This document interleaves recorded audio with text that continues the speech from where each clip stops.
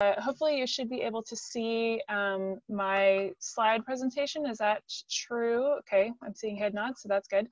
I wanted to add that for the recording aspect of it, we'll be recording the presentation, so you should be able to, so what will be shown in the recording for the majority of the presentation will be just my slides that are being shown, and then it'll have the audio there. So if you would prefer to not be seen in the video or present in the recording at all, if you want to save your questions until the end, we could easily chop off the Q&A section too, if that's helpful for anyone. The other thing that, well, I guess what I wanted to start by saying, I appreciate the intro from Karen. So I have been keeping chickens myself for about 10 years.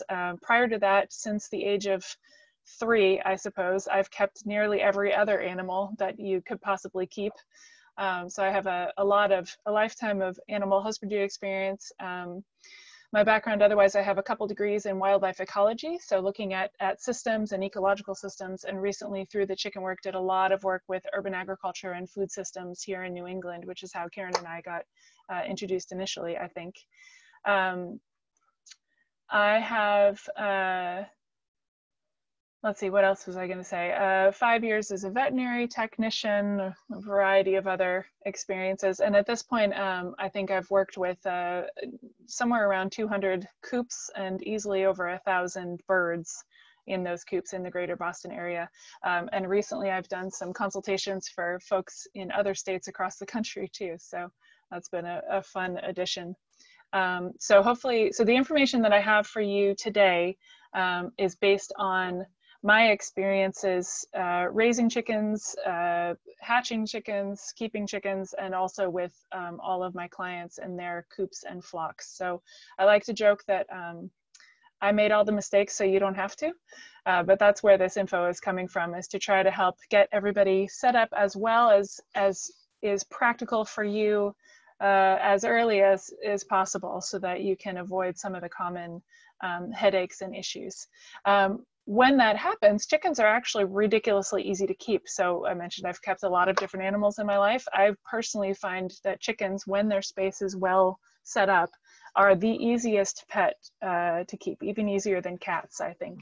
So hopefully we'll get you all set up to make your chicken keeping life happy and full of ease and happy, healthy chickens. Oh, and also thanks to SEMAP, of course, for hosting this workshop. I appreciate it. I've been doing a couple other classes this spring. You all who have joined us are not alone in having decided to pull the trigger on getting chickens this year. And it's a hot topic right now. So I'm glad that you're here with us and getting some good, what hopefully will be good info. So with that, I'll dive right in. Excuse me. I'm probably going to go to about I'll try to keep it as close to 4 o'clock for an end to the informational portion of this, so we'll have plenty of time for questions. But if you missed it earlier, there should be an outline in your email inbox.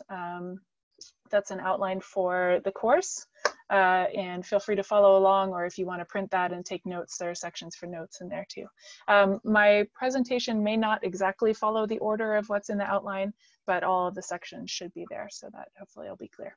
If you do have any questions in the middle of the presentation, feel free to hit the raise hand feature, and Karen will be able to see that, I think, and let me know that there's a question. With that, I'll get going. So most of you, oh, Karen, I didn't hear that. Why don't we test the hand raising button? Oh, sure, that's great. Would someone like, or many people like to hit the little hand raise? Oh, there. And they come to the top. Beautiful. Excellent. Thank you. So I will be able to see you those. For that. All right. Good. Thank you very much. That's perfect. Thanks, everyone. So most of you probably are fully aware of why you are thinking about keeping chickens. I think that many others probably are in a similar boat as you. So a lot of people, especially right now, are wanting to have a little more control over where their food comes from, and a little bit more awareness of what went into it. to be a little more connected with their food sources, and to have that be a little more local. There's some evidence, there are not a lot of studies that have been done, but some evidence to show that the nutritional value of backyard eggs is higher than commercial eggs. Makes sense to me, because what they're eating, they tend to be eating a much wider variety of things. They tend to be healthier and have slightly more robust immune systems. So the eggs definitely have a little bit more oomph to them. I have cheaper there with a question mark, because keeping your own chickens is not going to be cheaper than the $3 dozen of eggs that you can get at the store. So in case that's why you're thinking about doing it, you have to be at a much larger scale than a typical backyard situation in order for the cost benefit analysis to switch itself there. I see that someone just raised your hand. So if you raised your hand before when we were testing it and you don't actually have a question, if you could unraise your hand. And if you do actually have a question, leave your hand raised and we can unmute you. Let's see. It's going down. Marie, did you have a question? Nope. Okay, great. So I think there's one person with a hand raised. All right, I'm gonna lower it so we don't. Okay. Okay, great. Good. Backyard chickens make fantastic pets. I think a lot of you probably have some awareness of that. They each have their own personalities, and they are hilarious, and they all have their own voices, and they it's this own little dramatic chicken TV show that you get to go watch all day, every day, and it's really funny. And they're very endearing. They tend to be very personable pets. They'll interact with you quite a lot. They respond very well when you come out with treats, and they get very excited, and a number of other things. So they're really great. The pastoral aesthetic, I know for a lot of folks in slightly more urban areas, so a lot of my chicken keeping experience was in Boston. So I started in Somerville, right near one of the major T stations, and that's the train for those of you who are not in Boston. And then had them in Brighton, which is technically in the city of Boston. And it's a great way to bring a little of that sort of country farm life into what would otherwise be an urban or suburban setting in a way that's very manageable. They also are really great additions to a garden. So speaking of the ecology of things, you can have chickens as part of your garden ecosystem. They will eat plants that, seedlings or spent plants that you've pulled up, toss that in the run, and they'll chew those up. They produce great poop that you can compost that then goes back in your garden for extra good soil. They eat lots of bugs, so that's really kind of a nice part of your little system there. And I wanted to show in this picture here, that bottom picture, this was sort of an accident. Some friends brought some commercial eggs over for, we had a brunch one day. So you can tell in this, speaking, going back to the healthier or not, my backyard eggs are the ones that are nice and bright and orangey and really firm and a little bit bigger. And these other ones that are a little bit wan, a little bit sort of pale looking and kind of squishy, those are the store-bought eggs. And as a scientist, I have to acknowledge that part of that may be time since laid and refrigeration aspects, because I don't refrigerate my backyard eggs, but it was still a pretty notable difference to be able to see them all in one bowl like that. Very, very eye-opening, as it were. Some very basic chicken info. So all chickens are the same species, scientifically speaking. There are a number of different breeds within them. So this is kind of similar. I'll make a lot of analogies today to dogs. All dogs are the same species, but within them you have different breeds. And within any one breed, you might have a standard size and a toy size. You might have a chocolate versus yellow versus black colors and all that sort of thing. So there's a lot of similarities there. The South Asian red jungle fowl is the species that all chickens are descended from. Gallus domesticus is the species name there. We started domesticating chickens about 8,000 years ago. It's been a really long history that we've had with these critters as a domestic food producer for us. This little girl here in the corner, is a breed called a Old English Game, a standard size Old English Game, but this is about what the historical species looked like, something similar to this. So a medium-sized ground-dwelling bird that blends in quite well with the ground and leaves and such for camouflage, and they're a really great little bird. Terminology-wise, they are all chickens. In the same way that all dogs are dogs, or all horses are horses. If they're older than 1 year, a female is a hen, a male is a rooster or a cock. If they're younger than 1 year, a female is a pullet, a male is a cockerel. Sometimes people consider them a pullet up until they start laying, and then they call them a hen. It's a little variable there, but the official definition is that 1 year old switch. Bantam versus standard or large fowl, this is, like I said, similar to in dogs, you have standard size or toy or teacup or whatever the different sizes that have been bred. So in this case, Bantam are the small size ones. You still see this in sort of in daily life with Bantam weight in boxing and wrestling, and that comes from cockfighting and that being a really common term for that. Standard or large fowl are the larger sizes. We'll talk about breeds in a little bit more detail in a moment, but many Bantam breeds have been bred down from a standard size breed, again, similar to dogs. There are a few Bantam breeds that are considered a true Bantam, where that breed was developed separately from having been bred down by size from an existing standard size breed. A really common myth is that you need to have a rooster to have eggs. Not true. So that helps for a lot of folks who are in an urban or more suburban setting, because sound or the noise of a rooster is one of the limiting factors. So, excuse me, knowing that you don't have to have a rooster helps quite a lot. But they will continue to lay eggs regardless of whether or not there's that extra presence of a boy running around their little pen. There are a lot of ways to get them. I noticed in your survey responses for the registration that many of you already have them, so you know the answer to this question already, or you have chicks on the way. So congratulations for all the new chick parents and soon-to-be chick parents in our audience today. You may or may not have gotten them through the mail to order them from hatcheries, or you maybe got them at the local feed store. Many of you probably discovered that this year, because this is such a popular thing that people are deciding to take on, there is it's very challenging to find a lot of birds right now. Everything's sold out for another few months in a lot of cases, so that is a common thing for a lot of folks. You can get adult birds through the mail too. There are a few different online community sites where people will sell older birds and they can ship them too. Chicks do pretty well in the same way that younger animals are often more resilient to change than older animals. It's similar with chicks versus older birds when it comes to mailing them. Chicks still have, when they're mailed as day olds, they still have their yolk sac for a couple days. Temperature is really the biggest consideration, but they tend to bounce back pretty quickly. Adult birds, it can be a little bit trickier.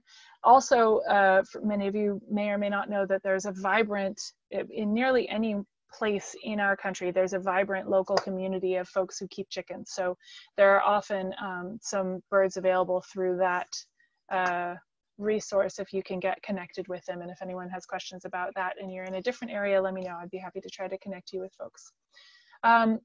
Not right now because of current restrictions, but typically in this season and pretty much through probably mid-fall at least, there are events that are known as chicken swaps. So these are little community events where people will get together and sell extra birds that they have. So if you're a hobbyist who's hatching eggs, you're never quite sure what proportion of them are going to hatch. So you might put 12 in the incubator when you know that you want 6 ultimately as your flock. So if you think of hundreds of people doing this in a particular region, you end up with a lot of potential extra little chicks. So that's where these swaps sort of started, was a chance for people to find homes for birds that they are not able to keep. Breeders also will raise birds for, so right now a lot of the breeders that I've worked with are raising out this year's younger birds, and then they'll decide which ones they want to keep for their breeding lines and which ones they want to let go to other homes. So in the fall I would expect there will be, there typically is more birds that are a little bit older available, which is kind of nice. This year in particular as well, I kind of expect that a lot of folks who decided to get chicks may or may not decide, especially if they didn't take a class like this and learn all the info that they need, may or may not decide in the next handful of months that they got into more than they were prepared for. So I would not be at all surprised if there's a few additional older birds available out in the world in the next few months. The MSPCA here in Massachusetts also does have chickens. So again, in another few months, that probably will be a good resource. Typically, they tend to mostly have roosters because a lot of the folks who are getting chicks right now, possibly, but hopefully not any of you, may end up with ones that they ordered as females that end up not being females. And so they're trying to find homes for them. And then one of the things that I do is help people get connected with the local community. So I can either connect people with, there's some great Facebook groups where you can find local hobbyists and breeders who might have birds available. Some of them are a little fussy with any sale of animals because Facebook has some restrictions on different groups, so you need to be a little cautious about that, but that's an option. Or I will find source birds and deliver them for people and help with setup and flock integration and all that too. So I am also a potential resource there. We're going to talk about breeds for a little bit because I know for those of you who have not yet gotten your birds, this is probably something you've been finding lots of information out there about. And for those of you who already have them, I'm sure you did a bit of research in choosing your breeds too. So note that anything that I say here is based on experiences that I've had, and there are exceptions to everything. So if I say that a particular breed maybe is one that I don't tend to like in backyard flocks, and that's one of the ones you have, don't worry, it'll be fine. These are just sort of general guidelines, and in my experience, nearly every breed that I have encountered does just fine in a backyard flock, depending on how you set up your coop and what sort of other considerations you give them in your flock to balance behaviors and all that sort of thing. So if you have any specific questions about that, we could talk about that more in a minute too. In general, chicken breeds, again, like dog breeds, are utilitarian based in terms of their purpose. So primarily you have your laying breeds, you have your meat breeds, and you have your dual purpose breeds, which are ones that were developed for a small homestead flock where you could have a good laying flock and then also have a table bird when you needed one that was going to be a decent weight. Recently, and for a lot of you, there are a lot of other considerations about temperament, like whether or not a particular breed makes good pets, or are maybe a little bit more skittish or not. Conservation and history comes into play. Many of you may remember that prior to, I don't know, 10 or 15 years ago, all of the eggs at the grocery store were always white because we as a culture decided that white eggs were better. There are many fewer breeds that lay white eggs than brown eggs, and so we started to see a decline in a lot of the brown egg laying breeds at that time, which is really kind of interesting. And then a little while ago we started advocating for brown eggs again, and now we have a lot of brown eggs. But there are a couple of breeds that the groups are working on developing those breeds so that they can conserve them, so that we don't lose them as a breed in the world. And then the history aspect of it too. There are a couple breeds that were developed in specific areas. So here, many of those, to be honest, were developed here in New England, because this is where our agricultural communities in our country started. So like there's the Rhode Island Red, of course, is a favorite, developed in Rhode Island. There's also a New Hampshire Red, which is a phenomenal breed. There's a breed called a Buckeye that was developed in Ohio. So if you are interested in an association with a particular area or particular history, that could be a consideration too. Of course, we love the different, the way that they look. So there's some example in these pictures here of many different colors. The ones here in the middle that are fluffy, this is a breed called a Silkie. She's missing her beard because she was getting muddy and picked at a little bit, but silkies were bred to have all down feathers. So there are some considerations for keeping them because they don't have the evolutionarily developed protections that many of the other breeds have, but they're super fun. Some of the different color types, this one up here in the top right is called a mille fleur color Belgian bearded de Clay. So Belgian bearded de Clay is the breed, mille fleur is the color. Every single feather is brown with a black chevron and a white spangle on the end, so it makes them get this beautiful speckled look, and there are a few other color types that have that speckly look. This guy here is what's called a silver laced color bird. He's a bantam cochin, if you're wondering the breed, but silver laced, every feather has white in the middle with black lacing on it. So there are lots of different colors. This one here has a feather gene called the frizzle gene, which makes all their feathers curl backwards. A friend of mine said that she was basically a little walking peony flower, which I think is pretty accurate. And then some other considerations are the broodiness or cold hardiness thing. You'll hear people talk about cold hardiness quite a lot. Like I was saying a moment ago, in my experience, there are very few breeds, if you've designed your coop and run structure well, here in New England, there are very few breeds that are not going to be fine in your flock. So this idea of cold hardiness, in my experience, has much, much more to do with how you've built their structure than it does with the breed itself. So for example, some of the breeds that have a little bit bigger comb, like these two here that are a little bigger than say these guys, their comb can be prone to frostbite if you have a lot of drafts in your coop in the wintertime and it's really cold.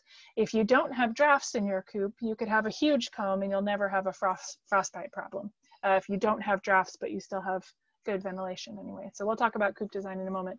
But this cold hardiness idea is something that most of us here in New England, especially in an urban setting where there are lots of wind breaks, really don't have to worry about too much. There are also some other things you can do with your coop design and some other products out there now that can help take the edge off the cold a little bit too, though. Again, if you've designed it well, it's really not necessary.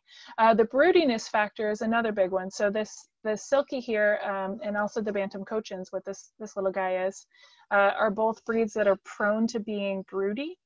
This is one of those many words that we have in our regular lexicon that comes straight from chicken keeping. To be broody in terms of a chicken is to go and sit in a dark space and sit there and be kind of grumpy for a long time. When they go broody, it's like there's a switch that flips in their body that tells them that they're supposed to be sitting on their eggs for 22 to 23 hours a day or more. The reason for that for hatching is so that they're sitting there and they're getting that temperature up really hot for the eggs to hatch. If they don't have eggs because you're collecting them, but it's a breed that's prone to being broody, they may go broody anyway, even if there aren't any eggs there. And because they're not hatching chicks that will then sort of snap them out of that in 21 days when the chicks hatch, they can sit there and be broody for months at a time. So in a backyard flock, many people try to go with breeds that are less likely to be broody. That said, any individual bird in any breed could be one that has a tendency to be broody versus individual birds of a breed that is known to be more broody that might not. So there's a lot of overlap in that. Which is to say you can choose the breeds that are less likely to be broody and still end up with one that likes to be broody. Going back to the types, so like I said, layers, meat birds, dual purpose. The ornamental or exhibition breeds, this is sort of along with the idea of the appearance being why you might choose one. Many of especially the breeds that we consider true bantams have been bred for a particular appearance, which is kind of fun. And then the heritage factor that we were talking about, the history. So in these pictures here, this top right is everyone's favorite foghorn leghorn. That is a white leghorn. Those are known to be one of the best laying breeds. And when you say best laying, that's you're talking about usually an average number of eggs that breed bird will lay in the course of a year. Remember that eggs are a seasonal food. We sort of forget this because there are ways of keeping birds laying year-round that are what happen in an industrial, commercially produced egg situation. But winter is their dormant period. So there usually are a lot of eggs right now. This is egg season in the spring. And then you'll get fewer eggs in the summer if it's really hot, maybe fewer, definitely fewer in the fall when they're molting, because all of their resources are going towards building feathers, and then fewer in the winter because they're dormant. You can use lights to keep the day length, particular length, 14 hours, to keep them laying throughout the winter, but that's sort of a family by family personal choice of whether or not you have production as your main goal. If you have pets as your main goal and the production is sort of a side effect, you might choose to let them have the dormant period for the winter, which will help them continue laying a little bit later in their life and also keep their bodies a little bit healthier.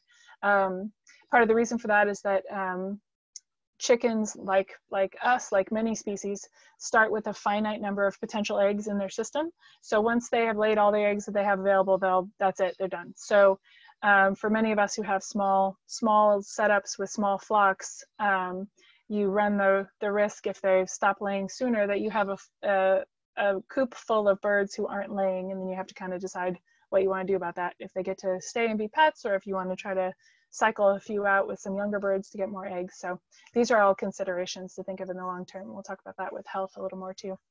For meat birds, this one on the top left, that is a Cornish game hen. This is a show bloodline Cornish game hen, which means that the show bloodlines, kind of similar if you think to some of the working dog breeds, they've been bred to be able to grow to adulthood and breed to be able to create more for show purposes. The ones that are the actual production birds for meat birds do not live past about a year or so, because we've bred them to put on so much bulk so quickly that their skeleton and their tendons and ligaments and everything else can't keep up. They just can't. And there are ways of slowing their growth to try to get them to live longer, but they really have been bred to put on a ton of bulk really fast.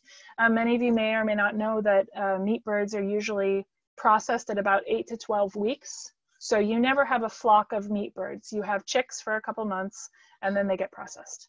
So what a lot of people do is have their laying flock. If you do want to have meat production as part of your plan, a lot of people have their laying flock, and those are their pets, and those they have for, you know, anywhere from 5 to 15 years or more. And then you have your batch of meat chicks that you order for that season. You raise them up, you send them to your processor, or take them to your processor, or process them yourself, and they go in the freezer, and then that's your meat for the year. And the ones that are your pets you interact with and they have names, and the ones that are the meat you maybe don't hang out with so much. So I know that quite a few people who are doing this for a food production goal, that is a totally common approach to that. But know that the meat birds, if you get meat breeds, they're really hard to keep healthy for longer than the amount of time that we've bred them to exist in the world. The dual purpose breeds, like I said, are the ones that were bred to be decent table birds and also lay quite a lot. So this bottom left one here, this is a silver laced Wyandotte. And that's one that's a pretty typical example of a dual purpose breed. Most of the backyard breeds that tend to be common are dual purpose birds. They have good temperaments. They were bred to be pretty nice birds. They're big enough that they have some meat on them, but also really good layers. I've had mixed experiences with Wyandottes specifically. They are a very strong personalitied bird, which means that if you have them in an enclosed space, so you have your coop and run that you have in an urban or suburban setting, where you can have them in a pest and predator proof area that's closed off most of the time. If you have a Wyandotte in with another breed that is typically a more docile breed, or even an individual that's a little more docile, sometimes the Wyandottes can be a little bit overly bossy. So you may just have to introduce some considerations like visual barriers in your run, toys, things to keep them occupied, same as you would do if you had a couple dogs that needed something to distract them during the day, sort of thing. For ornamental ones, these two bottom ones, this one in the middle, that little dinosaur there, is called a modern game. This is a bantam modern game. That bird stands about maybe a foot tall. They look like I said, like little dinosaurs. There's a large fallow version of this breed too. They're one of my favorites. They have really great temperaments and they're actually really good layers. And I'm sort of surprised that they don't show up a little more often, because who doesn't want a bunch of dinosaurs in their flock? I mean, you already have dinosaurs anyway, because they all are, but those guys are super cute. This one, this is a male version of that Belgian bearded duclé we were looking at just a moment ago, and you can see better in this picture their flippers that they have. So they have really extravagant foot feathering that's a lot of fun, and it makes them look like they're running with flippers when they're running across the yard, and they're really cute. This is one of the breeds that's a true bantam, and they're one of my favorites. They're really fun. And then this one in the middle here is one called a Dominique, which is another one of those heritage breeds. And then we have our Muppets. So just to show a little bit more of the ornamental breeds that everyone adores, because they're hilarious and great. Here's another one of those silkies. So like I said, there are 3 different feather genes. The main is the smooth feather. That's the one that all birds have. That's the ancestral trait. And then we developed the silky gene that gives them all down feathers, and the frizzle gene, which makes all their feathers curl backwards. Keep in mind that both silkies and frizzles cannot fly. So they do not have their primary defense mechanism in place. I also, for the record, don't ever recommend clipping birds' wings. If your bird is not staying in your yard, it's because they don't have what they need, which is to say they don't have cover, they don't have stuff to do, and wherever they're going to is more interesting. So clipping your bird's wings means that you are taking away their defense mechanism. It's kind of like with breeding them to be frizzles or silkies. So all that means is that you just have to be a little bit more aware of potential risks for these guys. So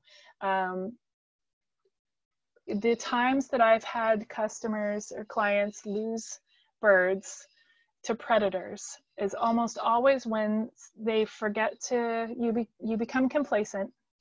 You forget to close the door to put them back in the evening, and something comes and grabs one of your birds. These guys, if you have frizzles and silkies, it's one of those Murphy's Law things. They are almost always the first ones to get grabbed for whatever reason. So that's something to keep in mind, because they also invariably are everybody's favorite. So it's just it's sort of an example of knowing what the potential risks are and then doing what you can to mitigate those risks. They can also be a little trickier to have, because as you can tell by these 2 here with their elaborate crests and beards, they don't see very well at all. So sometimes they can get picked on by other birds that are a little bit more dominant, because they just don't see them coming. This one in the top right here, this is a Polish frizzle, which by the way is what I'm fairly positive Big Bird is. So if that trivia question ever comes up, what kind of bird is Big Bird? He is a Polish frizzle chicken. But they can have they can be a little more skittish because they just don't see you coming. So it's something, again, to sort of keep in mind. I want to move along to some other more pertinent things so we can get through this important stuff. Not that breeds aren't pertinent, but like I said, many different breeds do really, really well. So there's a lot of variety there. I don't usually talk about chick care in my talks, but given that so many folks like you, so many of you are getting chicks this year, I wanted to include a section about this. So for those of you who already have them, some of this is going to be info you already know. For those of you who don't and are preparing, I wanted to just kind of go over this. So chick care is pretty simple in that temperature and food and water. It's kind of, you've got a newborn baby. Those are the really important things to look out for. Temperature is key, and I can't stress enough how much having access to the appropriate temperatures can help alleviate any other potential illness issues with your little chicks.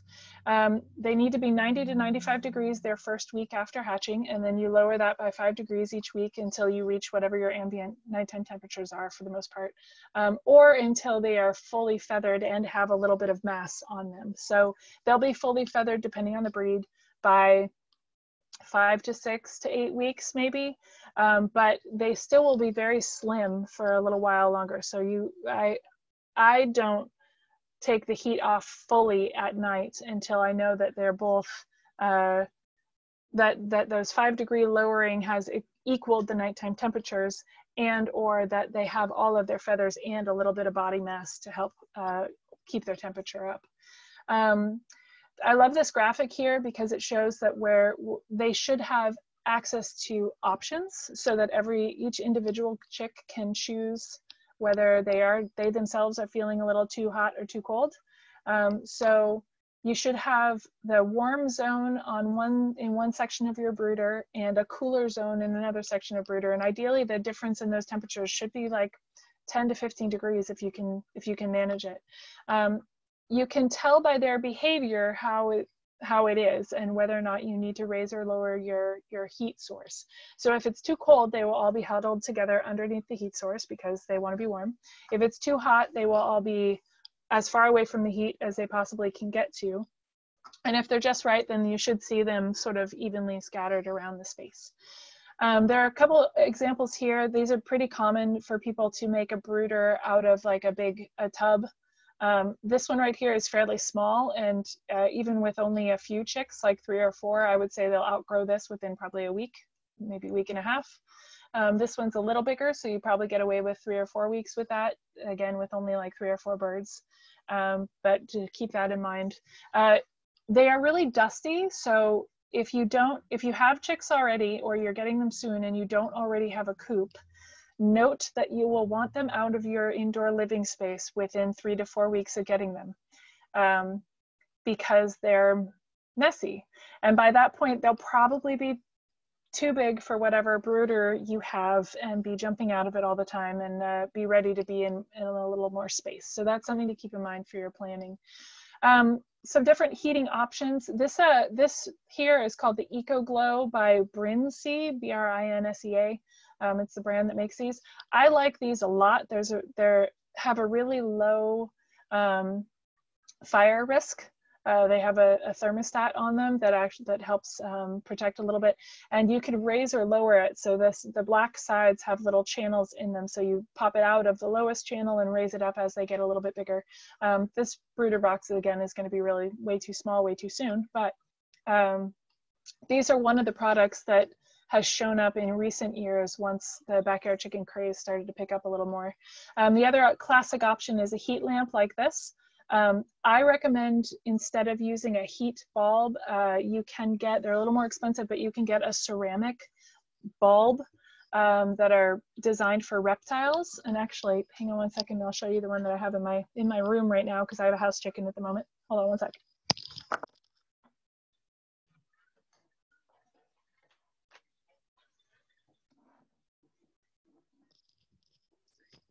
So this is a ceramic bulb, so it fits in just the regular top, but it's made of ceramic instead of being a heat lamp, which I feel has a little bit less of a fire hazard issue. The heat lamps are a big fire hazard, so you need to sort of consider that. Feed and water. So for their waterer, you want to make sure that it's not too big. Brand new chicks will drown if they get stuck in a water source. One of the things you can do is put marbles in it to make sure that there's enough space for them to dip their little tiny beaks in, but not to fall in. And to show them where the water is. For those of you, when you get chicks, they usually come with some instructions, and they usually tell you to go ahead and dip their beak, which is to say grab them and stick the front of their head in their water, so that they know where the water is. And you'll see when you do that they'll struggle and they'll be like, what are you doing? And then they'll be like, oh, water, look at that, and they'll drink it.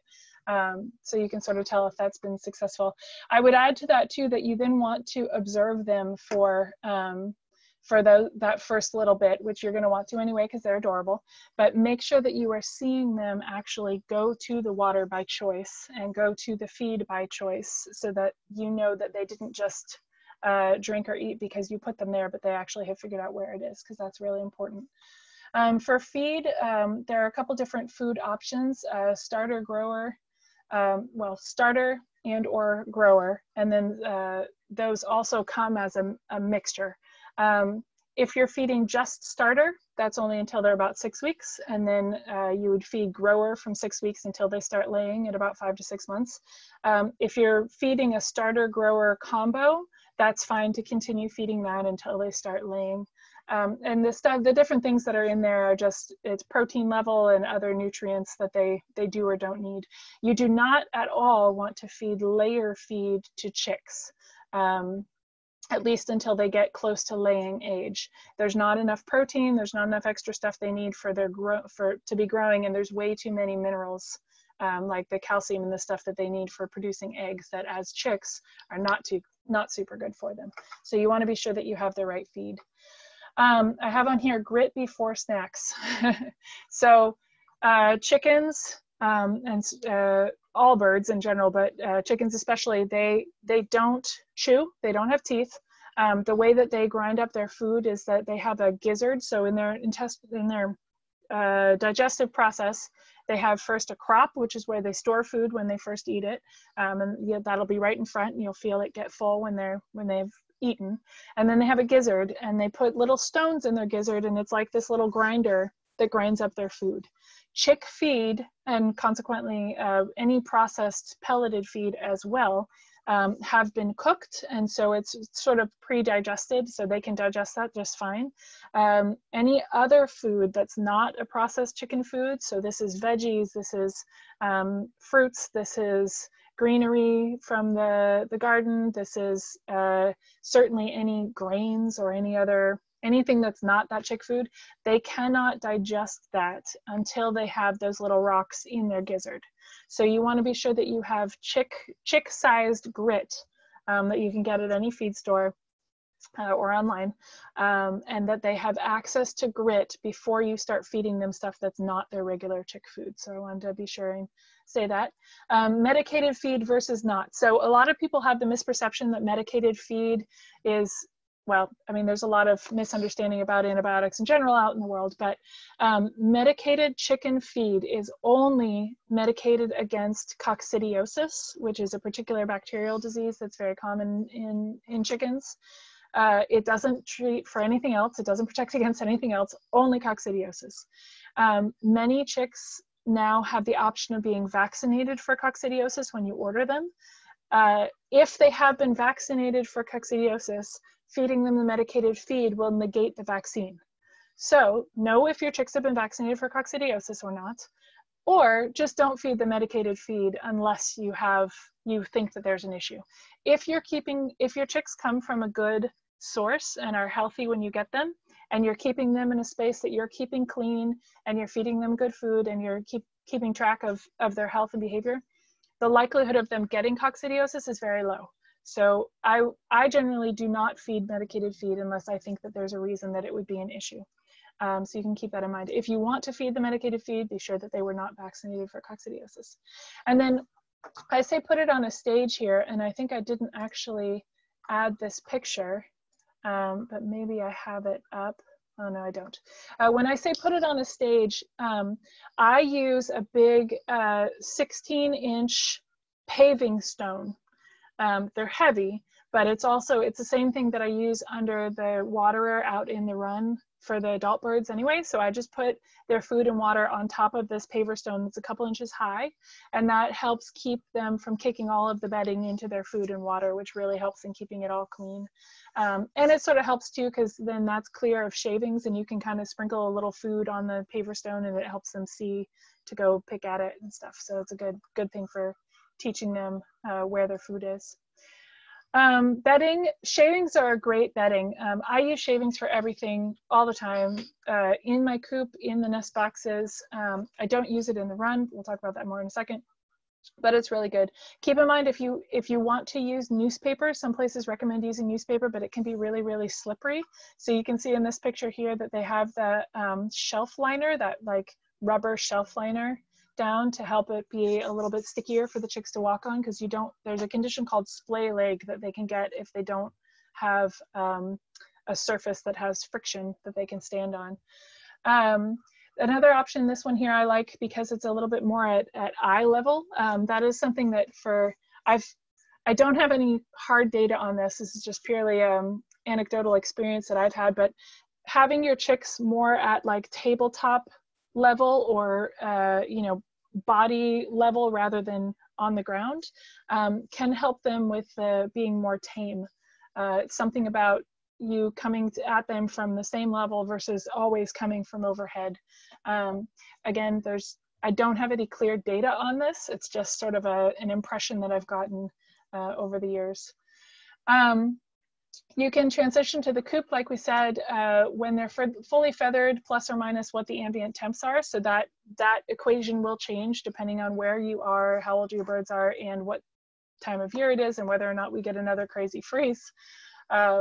So you'll just have to kind of keep that in mind.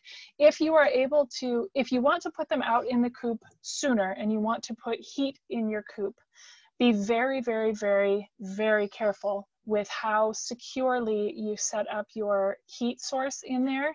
Make sure that the coop has plenty of space. Make sure that you have your ventilation windows at least partially open for airflow, because it can get very, very hot in there very, very fast. And also you have typically a wooden box with bedding as kindling and a heat source and animals which are unpredictable. So be really cautious with putting a heat source in your coop, period.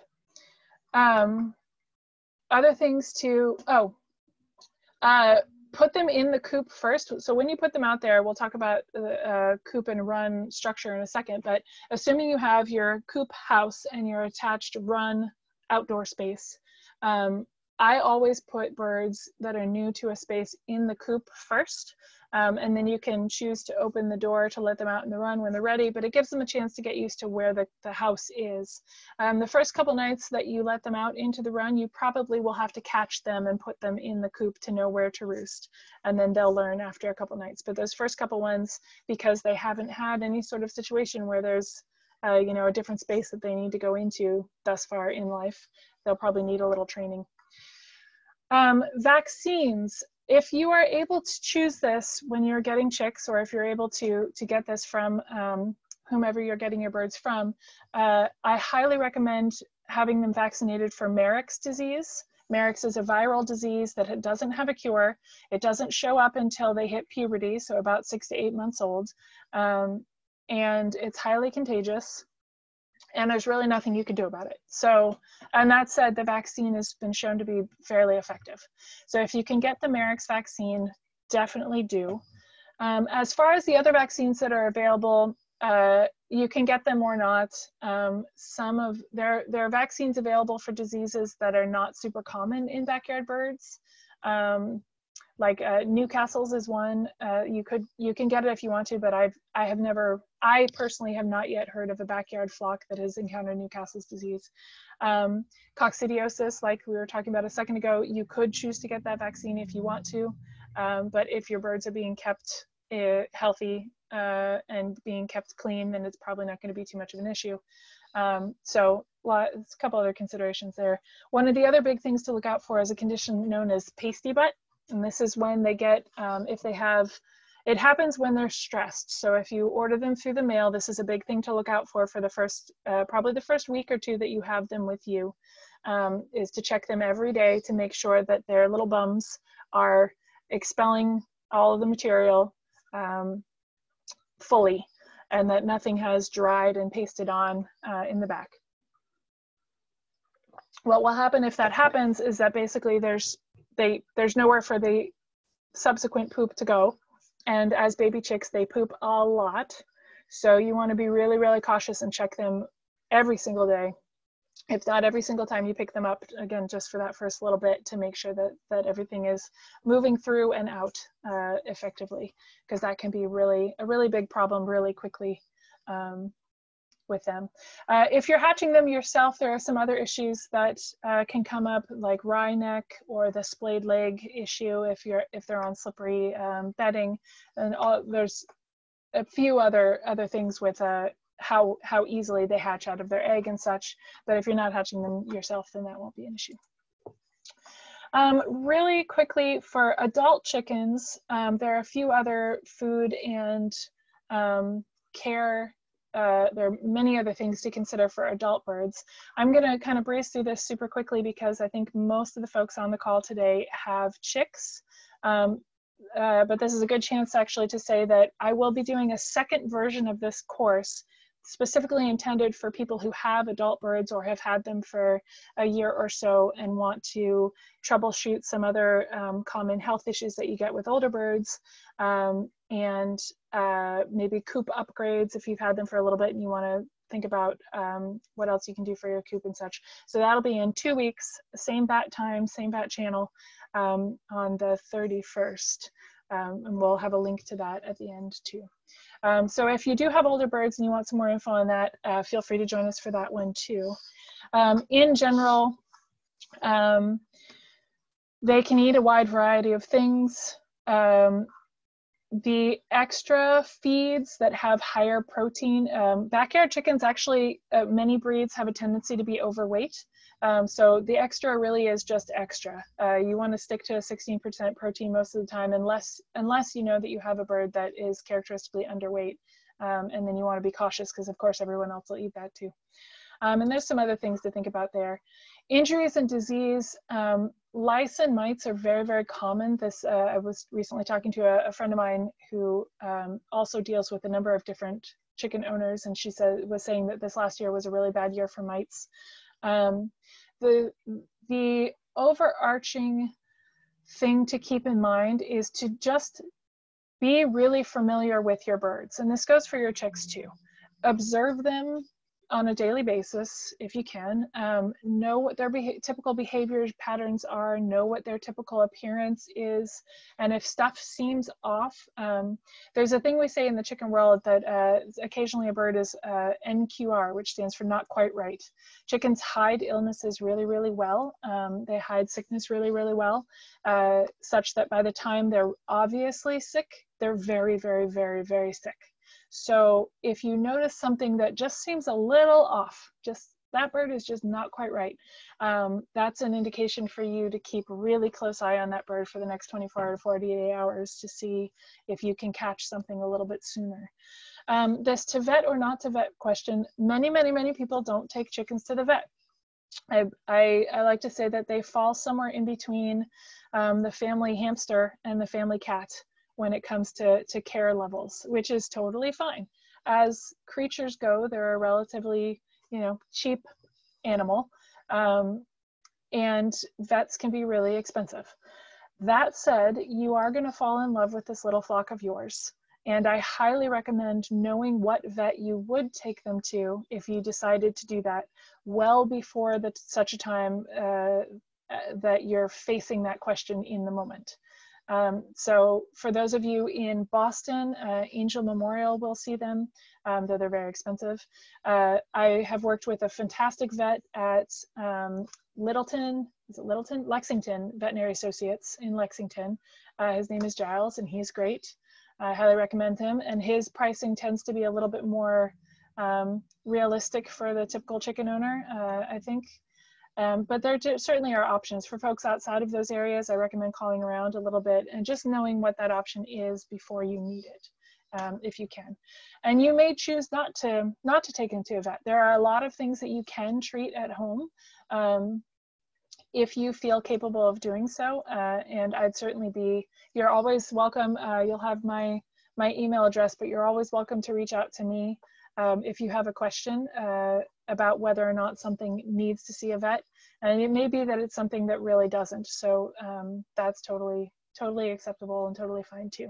I do recommend, and this is in the tip sheet, there's a little more information, having a quarantine cage prepared, or which is to say have that available. I use a folding black wire dog crate for adult birds, and having a first aid kit so that when something does come up that doesn't need to go to a vet, you're prepared to deal with that yourself. I just want to acknowledge that I know it's 4:05 right now, so we're a little behind time. So I'm gonna go through coop design, and then we'll get to questions, and that's the last bit that we have here. In summary for chicken care, and this kind of goes with many animals, if you provide adequate housing and keep it clean, make sure they have good food and clean water, and know what their behaviors are, you'll have happy chickens and lots of delicious eggs. So for coops, I'm just going to give a nod to zoning. Depending on your town, you may or may not have zoning restrictions about chicken coops. For urban areas and suburban areas, this often includes details like how far from the property line it needs to be, how maybe a maximum height, maybe some indication of how far from your neighbor's house. How far from a watershed. So it's good to know all of these things. If you have a permitting process available, I recommend doing it. What that does for you is it says that if someone complains, if a neighbor complains, you then have sort of the city will sort of have your back as far as this person has gone through the steps, they are doing the things they need to do, they have a right to keep their birds and they get to keep them.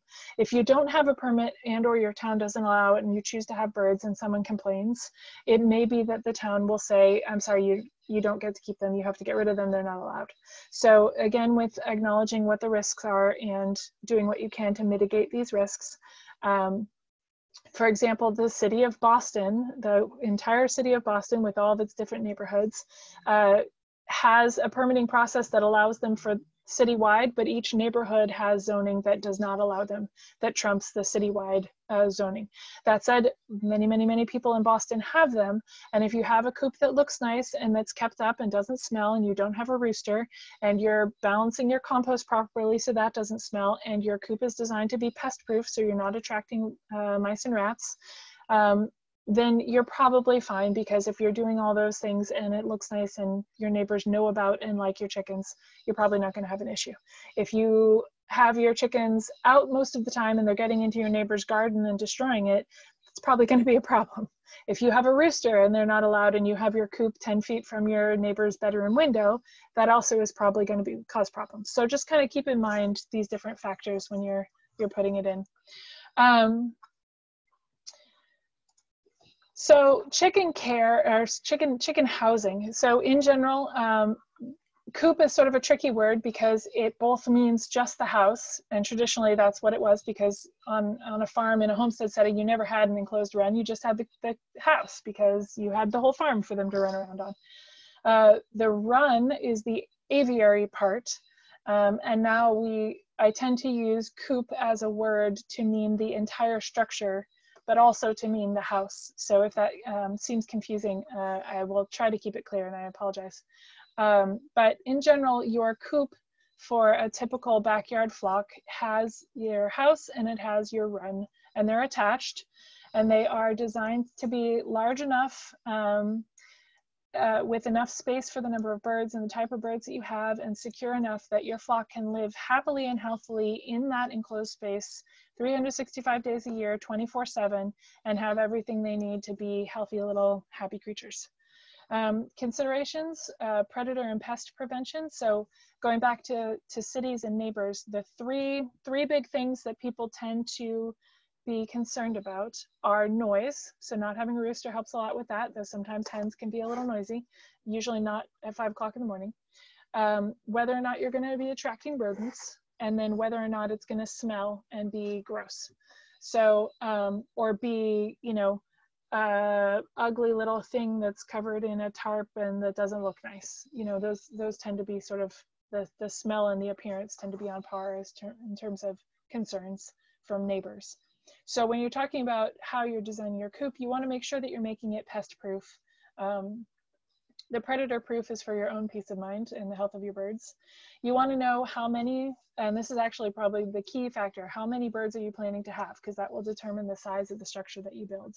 And what type. So if you have all bantams in your flock, you could get away with a few more in the same amount of space, versus if you have a standard sized bird, versus if you have some of the largest breeds. So there are a couple breeds that are the Great Danes and the Irish Wolfhounds of the chicken world, and for them you maybe need more space for fewer birds.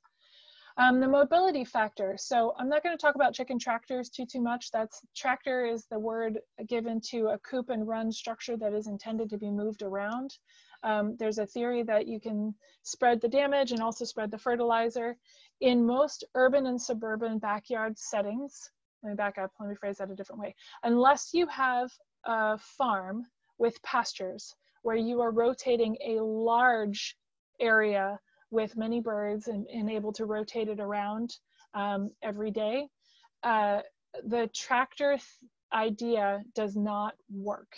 So in a typical urban and suburban backyard, you just don't have enough space to counteract the amount of damage that your birds in their little enclosed area will do in a certain period of time. You would need to be moving the coop, you know, every few hours, depending on the size of it.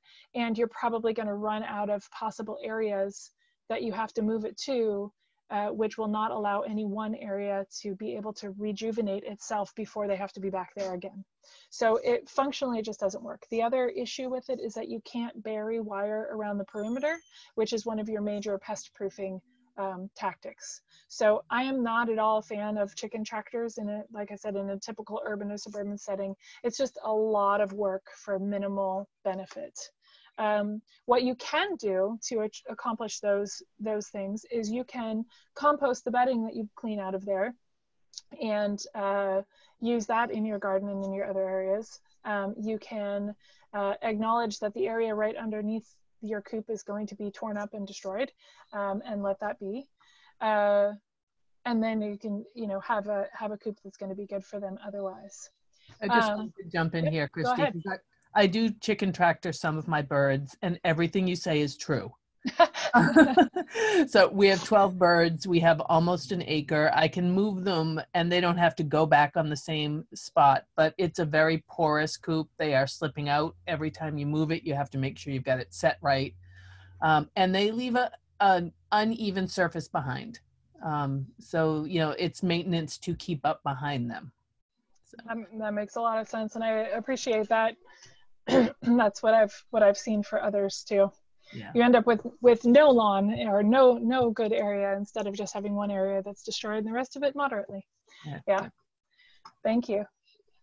So moving along, I did also want to talk about winter and just keeping in mind how far away from your house you want to shovel to get to them, because they are still going to need relatively daily care in the wintertime. They'll need their feed and water refreshed and whatnot, and also whether or not your structure that you're building is snow proof. Like, you want enough of a slope on the roof that the snow will come off, and all that sort of thing.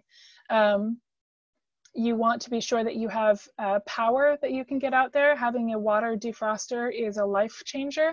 So you definitely want to be able to run, if nothing else, a 100-foot heavy-duty extension cord out there for the wintertime. So there are a lot of different coop options. The DIY versus prefab tends to be the big question that a lot of people have. So do you build it yourself, or do you buy one from somewhere, or do you potentially hire someone to build it for you? This question for all potential DIY projects, I think, is a time versus money versus quality question. How much time do you have available, or how quickly do you need it done? How much do you have in your budget? And how good do you want it? And those three factors, like sliders on a equalizer, tend to sort of balance each other out one way or another. The greenness factor is whether or not you want to use reclaimed materials, or what you're choosing for materials and that sort of thing. So these pictures on the left were both DIY versions that built by people who have contractor experience. So the materials they were able to keep down to a pretty low cost, plus their labor time. So that time versus money part of that is sort of a how much is your time worth question, and or how quickly do you need it built. If you already have chicks right now and you're going to want something done in the next couple weeks, then that's something to consider. These others are examples of coops that you can buy online. This top one up here is a company called Eggloo. I'm not a fan of their coops. I'll just be honest about that. This version is better than the one that they used to sell. This one at least is relatively large enough, almost, well, the run is close to large enough for the number of birds that they say. Many of the coops, actually, maybe I'll back up and say this. Many of the coops that you can buy online say that they are appropriately sized for more birds than I think they are sized for. My general guidelines are that you want 2 to 3 square feet per bird of inside coop space, 2 at a minimum, and you want 12 to 15 square feet per bird of outside run space. None of the coops that I've seen available for sale online can satisfy that outdoor space factor. And that one is one of the big ones towards being sure that you have happy, healthy birds. Those numbers are a little bit flexible. And I think this is where a lot of the misinformation comes online. When I first started doing this, there was a lot of info out there about like 4 to 6 square feet per bird of outdoor space being acceptable. I think that number is true if you have 100 to 200 birds. Because if you're thinking at that scale, that 4 to 6 feet per bird goes a lot further. When you're talking about 4 to 6 birds, it is way, way, way too small. So similarly, if you're talking about 4 birds versus 15 birds, you can start to edge towards the smaller end of those ranges. But so another way of saying that is the smaller your flock, the larger you have to go per bird. The larger your flock, the smaller you can go per bird. So keep that in mind when you're thinking about your design. I think that space factor really is one of the biggest indicators of future bird happiness and healthiness that I've yet seen, mostly because nearly everyone goes too small to start. And I should say I have never, ever heard anyone say, gee, I wish I had less space for my birds. So my recommendation is to build as large as you can now, that as large as is practical for your yard space. The flip side of that is cost. The coops are not cheap. So this is where the chickens being a cheap pet or a cheap animal to have gets thrown out the window.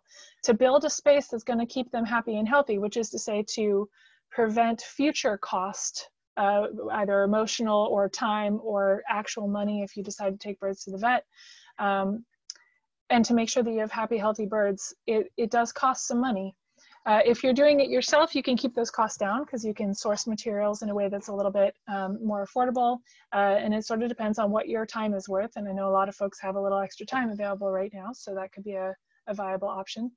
So in that case, just keep in mind those size indications. And I can give you some other info if you need some more. These are the coops, or some examples of coops that I've installed for clients. So these ones are built by a guy in New Hampshire called Coops for a Cause. He's a great company. I highly recommend him. I did install one coop from him this week that was a little bit lower quality than some that he's made before. So just keep that in mind. But as it is, they're much higher quality than most of what you can get online for a reasonable price.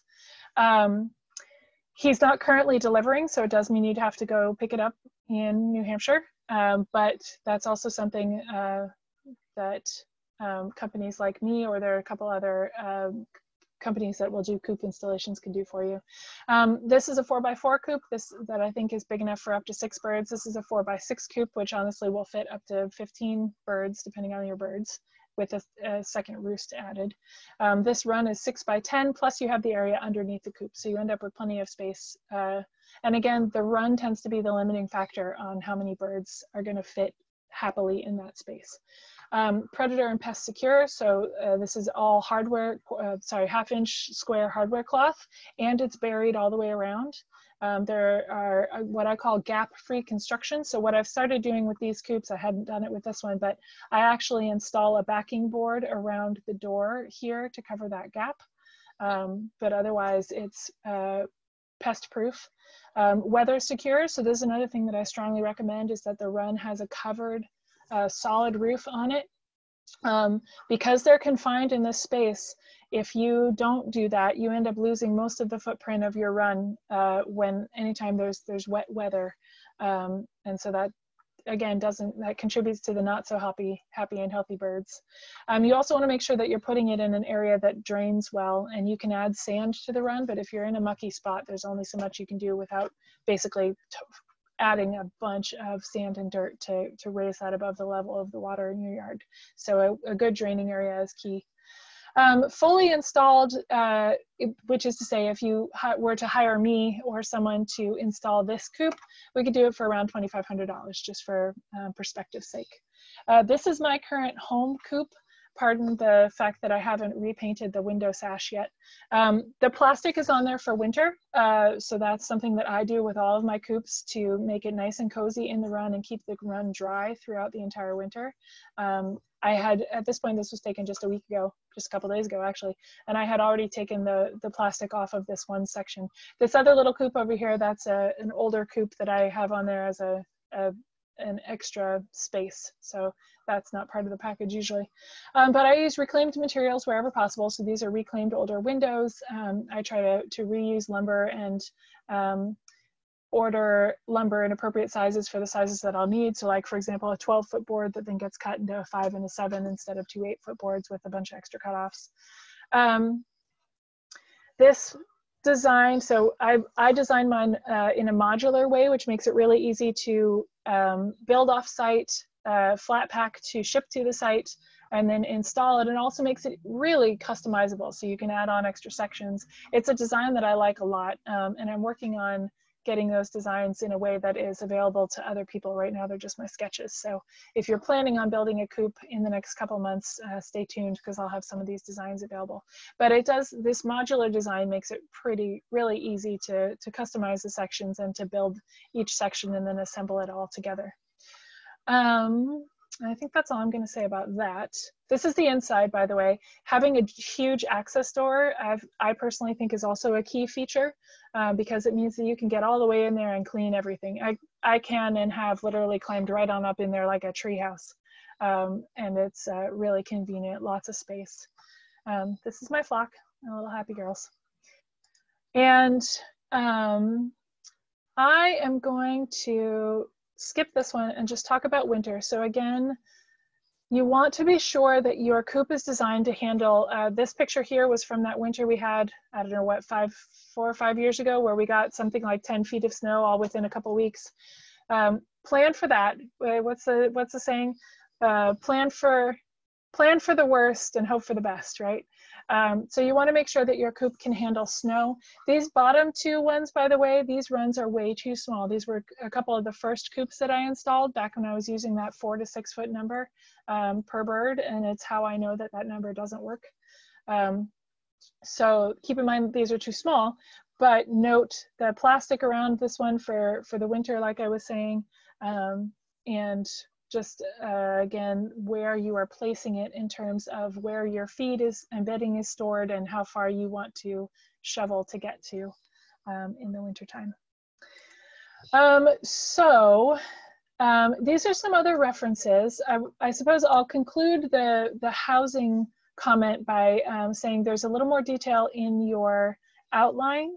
And I'm happy to answer some other questions. There's also some other info on some specifics like what material to put in your run and whatnot. That's on my blog, thechickeness.blogspot.com, which I think is on this slide. Yep, that right there. And of course, if you have other questions, feel free to join us in 2 weeks where we'll talk a little bit more about some of that, those details and some other health issues that come up in slightly older birds and some more sort of a 201 level information and such.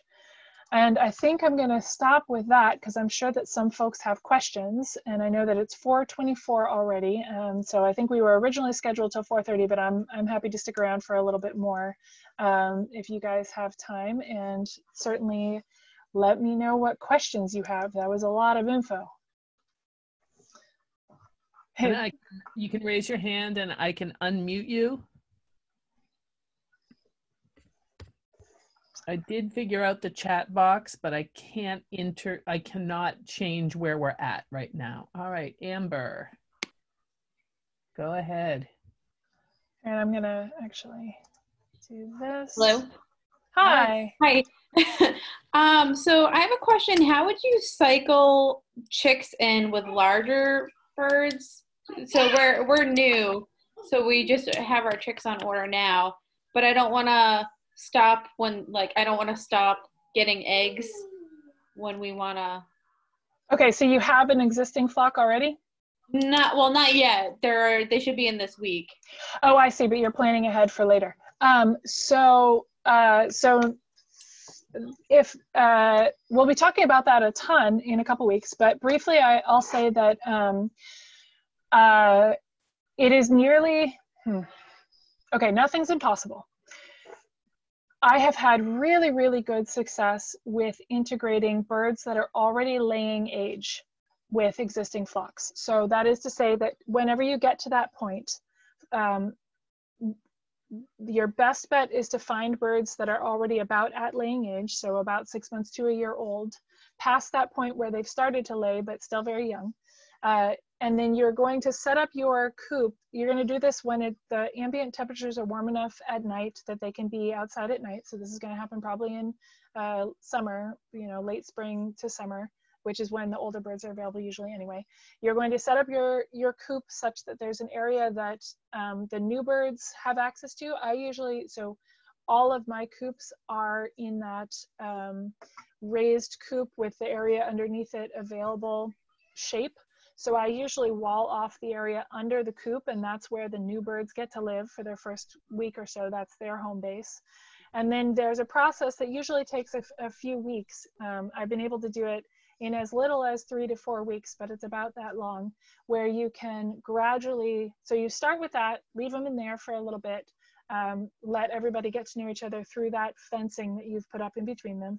And then you can start to, when you let the big girls out into the yard on a supervised basis, you can let the young ones out into the run closed. So again, they're still only interacting through a fence, but then the new ones get to know the space a little bit more. And then eventually you let everybody out together. And then eventually, once you see that they're acting fine all together, you can teach the young birds where the coop is and where the roost is and transition to that. And I would say that each of those phases takes at least a week, if not a little bit longer, depending on the personalities of your birds. Yep, go ahead. Would you be able, so we have like young kids, so I wanted to get chicks so that the birds could get used to like being around them, to not be mean, I guess, when they get older. Sure.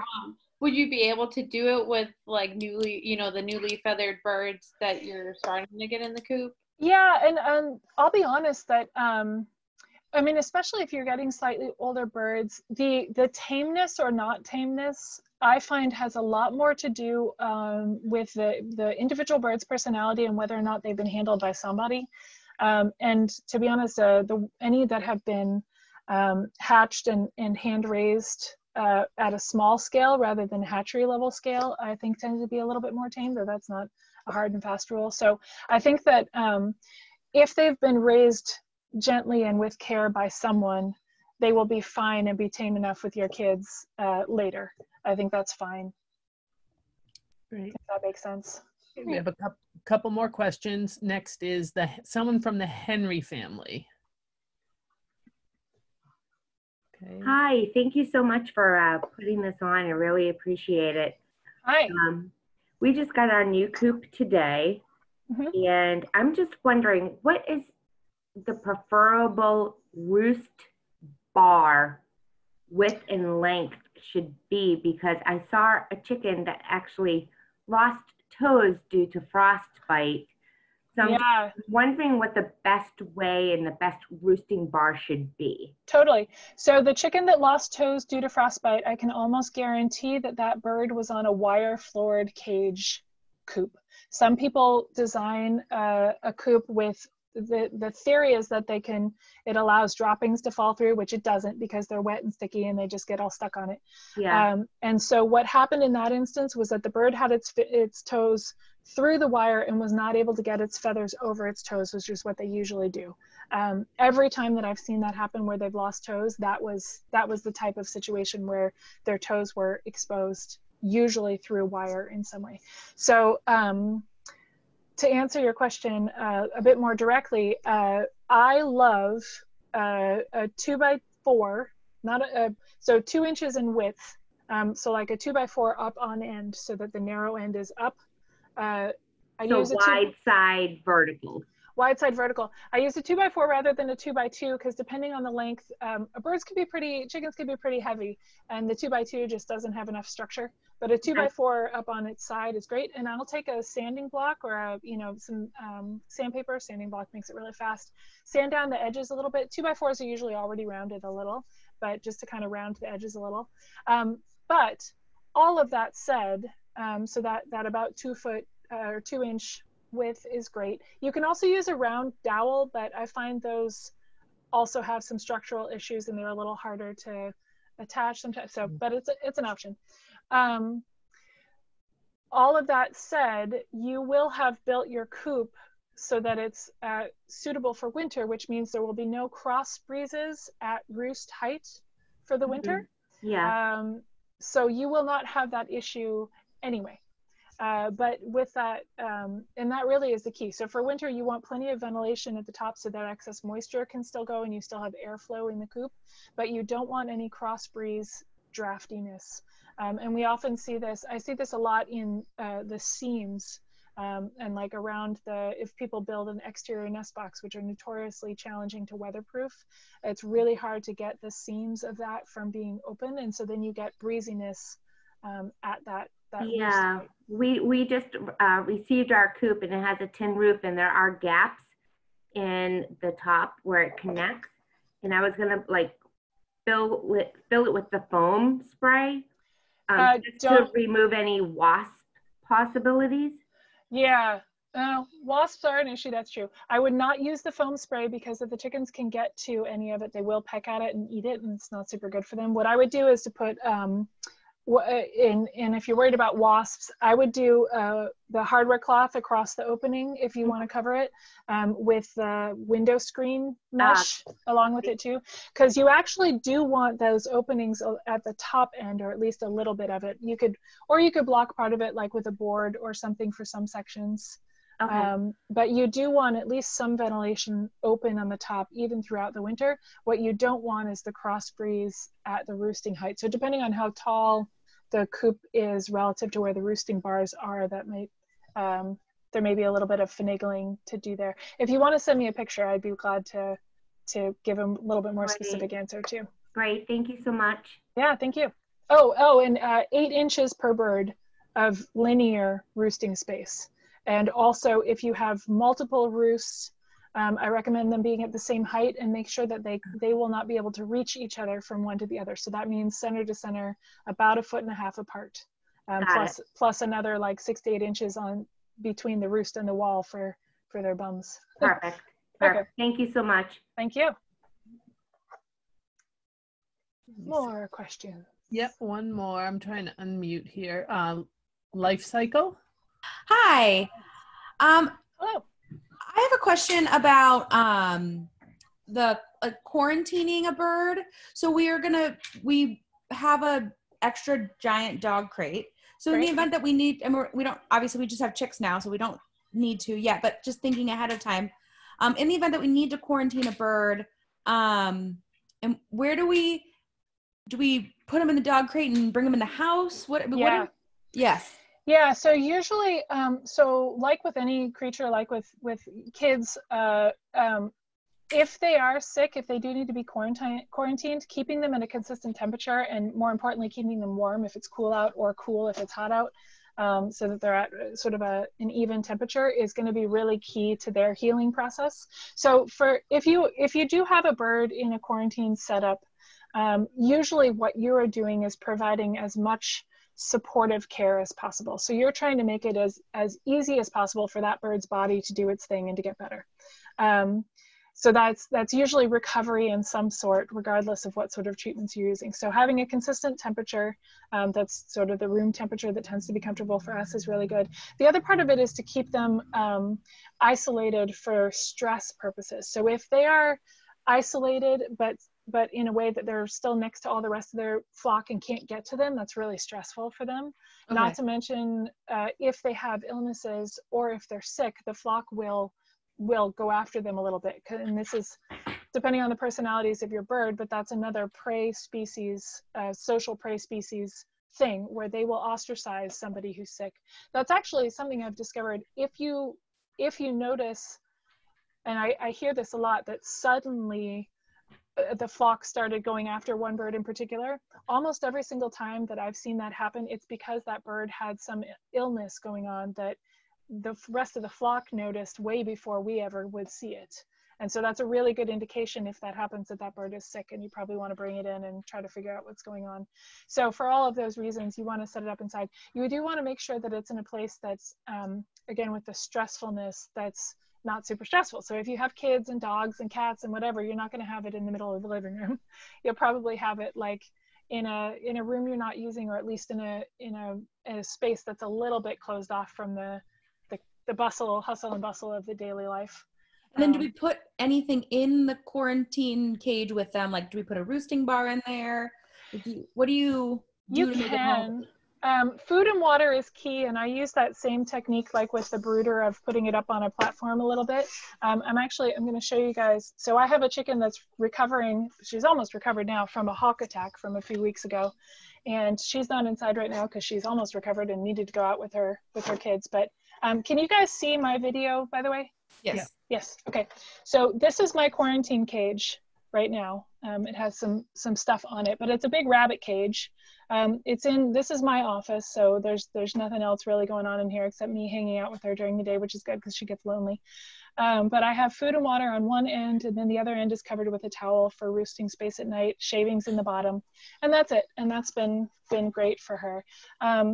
Depending on the injury, you don't usually need a roosting pole, because if they are sick, they probably are going to be better off they'll sort of settle down in the shavings and be fine with that. If they are healing from an injury, having the roosting pole in there is great, because they'll use, assuming it's not a leg related injury, a low one they might appreciate, but you can it's not necessary. You can sort of play that by ear depending on whether or not it seems like the bird wants to use it. I actually had one in there for her and she wasn't using it, so I took it out. Awesome. Thank you so much. Yeah, thank you. We have another question. Great.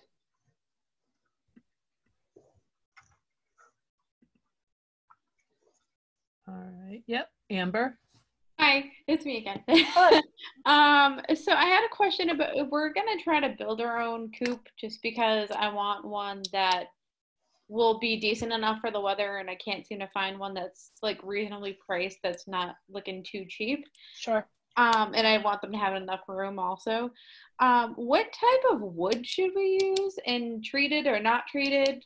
Do you need pressurized or? Yeah, I don't use treated wood for my coops. I use just plain old pine lumber.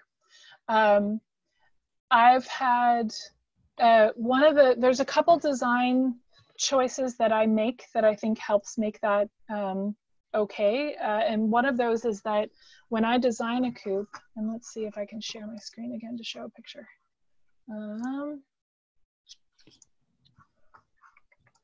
Can you guys see my screen? We can see the thank you questions. Great. Okay, so I'm going to back up a little bit here. So, it's really hard to see. Oh yeah, you can see here. Okay, so when I build the coops that I build, so like I said, I build them in a modular fashion. So each wall is its own 4-foot wide section that's totally separate. So they're all, it's like putting together puzzle pieces. And I put at each seam between sections, I have paver stones. So it's never in direct contact with the ground. Stone does build up some moisture. So one of the other things that I do is, I don't know if you can see it here, but on all of these, the horizontal piece goes all the way to the edge and the vertical piece is resting on the horizontal piece. So the cut end of the wood is never in direct contact with the paver stone or with dirt. This is not, I'm sure there's probably some data out there showing why, I mean, this is just sort of something that I came to just because of my experience building things. But I've had my coops last, at this point, 10 years, I think is the longest one from the first one that I put in, and they're fine. If you are concerned about it, you can use pet safe paint, pet safe and outdoor safe paint to paint the wood, especially the cut ends, again, before you assemble it, and that will help protect it a little bit more too. The other key part about this is that the entire thing has a solid cover over it. So even when it rains, yes, the base will get occasionally like splashed with mud and such, but the wood is never, ever, ever sitting in water. And so really the moisture really is the key point with this, with wood and durability outside. So keeping the wood free from standing water as much as possible is the thing that makes just the regular pine lumber last forever. Having said that, some people do choose to use treated wood, and you don't have to worry about them eating it like you do with other animals. So with chickens, there's some concern about chemicals leaching into the soil, and I would worry about that. Oh, which reminds me to mention lead, which I hadn't mentioned yet, so I'll say that in a second. But if you choose to use treated wood, you don't have to worry about your chickens pecking at the wood and eating it much at all. So that's not a concern there. It's really if you're just worried about that material being in their environment. What I didn't say about lead, but I should, is that I co-published a study with a couple folks from BU and Tufts showing that chickens do pick up lead from the environment, and it does get into the eggs. So if you know that you have lead in your soil, or if you aren't sure, which here in New England, there's a lot of it in our soil, especially in the Boston area or any of our major metropolitan areas in our region. I recommend getting your soil tested, especially in the area where you plan to put the coop. And if you find that there's lead in your soil, you can do exactly what they recommend for growing vegetables, which is basically you build a raised bed that will be the bottom foot of your coop. Build that raised bed at whatever your footprint is going to be. Make sure it's really sturdy so it can handle the weight of the coop. Put landscape cloth across the bottom, and then fill that with clean soil that you know to be lead free. And actually I would put landscape cloth and probably the hardware cloth wire just to keep the chickens from digging through it. And then that's the substrate that they live in, that they'll dig around in and all that. And then you'll be able to know that their space is lead free. And then be really cautious about where you let them free range around your yard. Because if you have them in the coop that you know is lead free, but then you let them go hang out in the bushes right next to the house where there's a bunch of lead in the soil, and they're picking up little pieces of lead paint that flaked off your house, you're sort of negating the work you did. So just keep that in mind. Does that answer your question?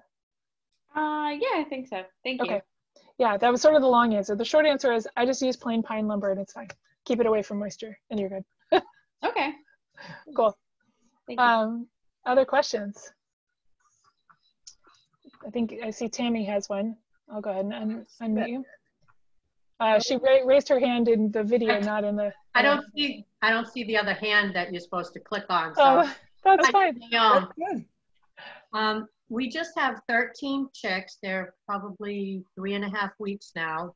Oh, they're in the awkward teenage phase. Yes. And so I have a horse barn that I took half of it and made a coop. So we have a 10 by 10 and 8-foot ceiling, so I can like walk inside there. But the run we're making is going to be 1,200 square feet. And did you say the more space that that size, the amount of chickens you have is not good? 100? Yeah, that's plenty of space for the flock that you'll have, and that's fine. Okay. Yeah, that's great. If you wanted, it's very, very rare that I say this, but you could go a little smaller if you wanted to. And I'm assuming the run that you're building, excuse me, but are you going to cover the entire thing with hardware cloth, the 1/2-inch square hardware cloth, or were you planning a different wire material? I bought their 1-inch square galvanized fencing because we're putting up wood fence because, I had a horse before, so the back is fencing. So we're going to put that galvanized fencing against that and come out and around. And It's going to be how tall? 6 feet tall. Okay. Are you planning a solid roof over it? Well, from looking at and listening to this, there's something that we need to consider, putting a roof on that somehow. Yeah. I was going to put netting to keep the hawks out. Yeah, so you have both with the 10 by 10 coop itself, and I think that this is one of those rare instances, at least for what I deal with, where because, let's see, there's a couple different things. So because of the solid roof on the run factor, that may be a reason to go a little smaller, and then that's the space that you can have that solid roof, and that's the space that they have as their sort of home base. And then if you choose to let them free range otherwise for some portion of the day, then they have all the space, and that's fine. But either way, yeah, I would definitely recommend putting a solid roof over at least a significant portion of that area, if not all of it, if you can. And I love those plastic corrugated roofing panels. They're relatively cheap for the size. So like one 26-inch wide by 12-foot panel is like $30. Wow. So it's not too bad in terms of the coop cost. What I will say about the fencing though, so, and I hadn't said this previously, but a good gauge to keep in mind is that anything bigger than a dime, a mouse can get through.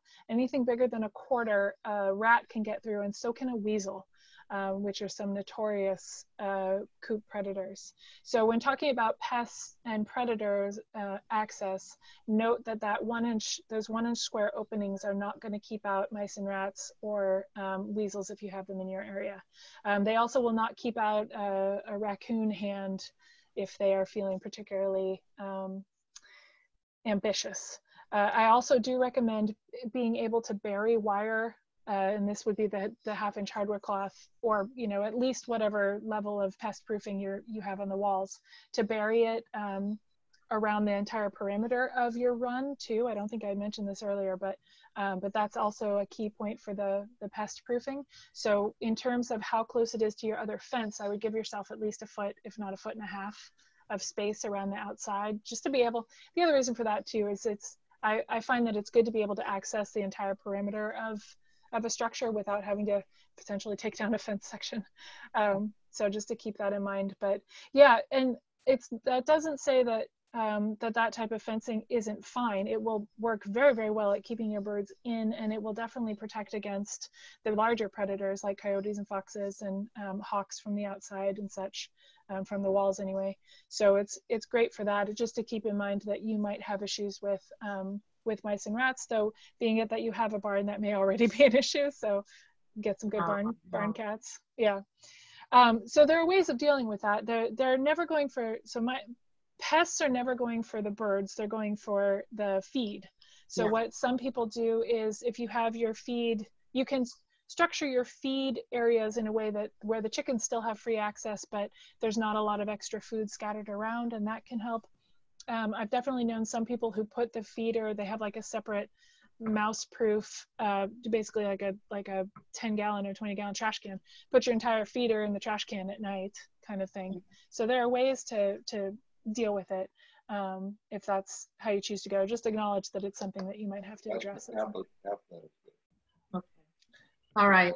Thank you so much. Yeah. She said it is. So at this point, I am going to stop recording.